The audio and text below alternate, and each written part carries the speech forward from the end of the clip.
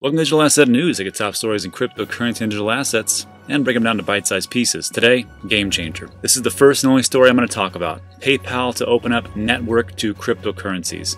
And this is something that we have talked about 3 or 4 weeks ago, and now it is a confirmed reality. So we'll go over that. But before we do it, let's take a look at what's going on in the market. So today it is October 21st. It is 9:50 a.m. in the morning, and I had to stop everything I was doing just to make this video. That is how big it is. So what's going on? Well, Bitcoin's doing pretty good, and why not? It just got listed on PayPal, or is going to be used in PayPal, along with 3 other currencies, which we'll get to in a bit.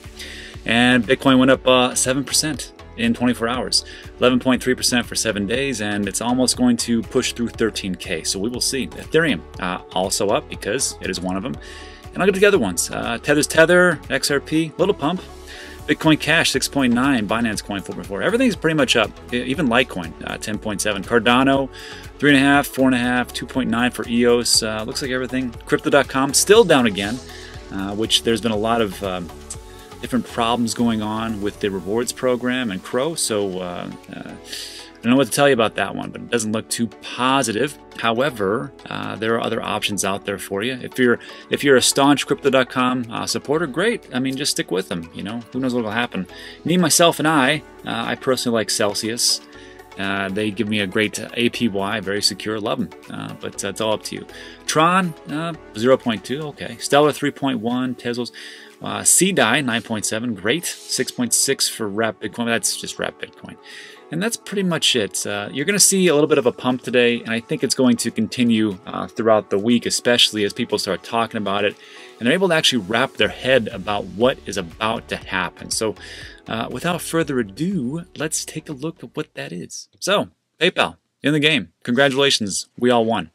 So this was sent to me by B-Boy via Twitter, so I want to say thanks so much to B-Boy. I really appreciate it, especially so early in the morning. It was already a good day, now it turns into a great one. So this is what happened. PayPal Holdings, PYPLO, said on Wednesday, that is today, it will allow customers to hold Bitcoin and other virtual currencies in its online wallet and shop using cryptocurrencies at the 26 million merchants on its network. Let you just sit back, take that in, and realize what's going on. What this is mass adoption on a grand scale that really couldn't be done without PayPal coming into the fray. And the things they are doing to make this happen, I understand now why it took so long for them to do it. We'll get into it, but I gotta say, tip of the hat, because PayPal really did a great move here. First of all, they were going to do the Facebook Libra project, but they quickly realized that was a non-starter for regulation issues and the fact that PayPal had so much heat around them. And they went off and they said, you know what, let's just meet behind closed doors and figure out what we're going to do. And they did, and they played it perfectly. So this story, it's 9:50 right now, and this story came out just 30 minutes ago via Reuters. So this should be a good one, and people should be talking about this all day long. Anyhow, the news service makes PayPal one of the largest U.S. companies to provide consumers access to cryptocurrencies, which could help.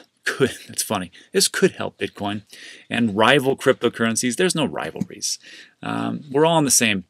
We're all in the same field. We're all trying to do the same things. We're all trying to get mass adoption. So yes, different cryptocurrencies, digital assets do different things, but in all honesty, it is us against the world.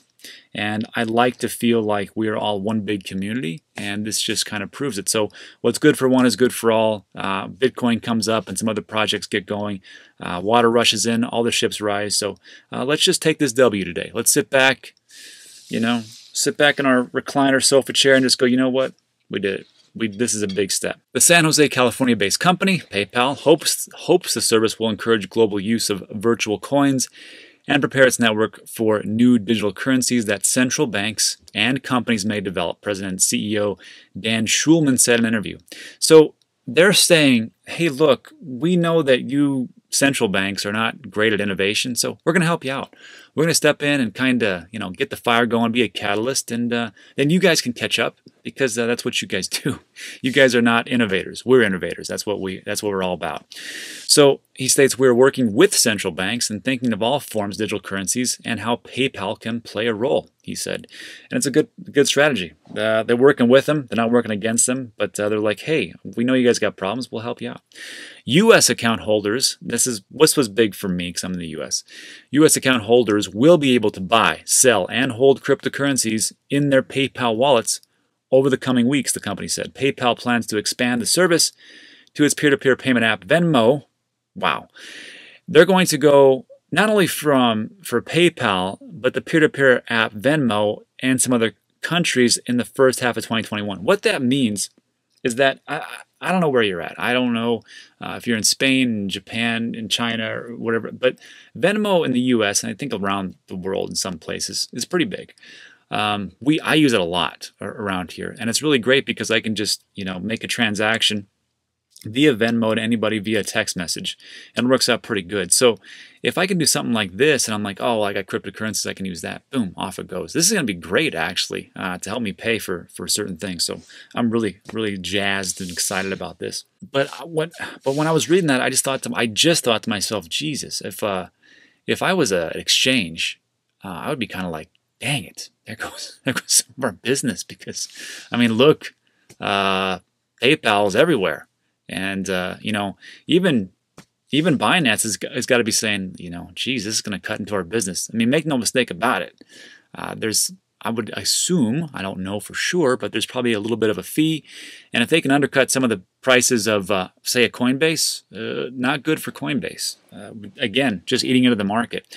But I don't know. We will see.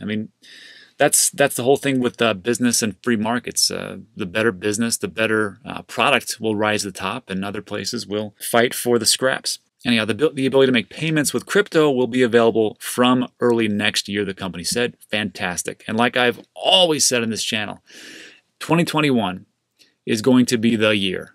I just don't see any way around it. And this is just one of those things, like we will probably point back to this and go, what happened in October?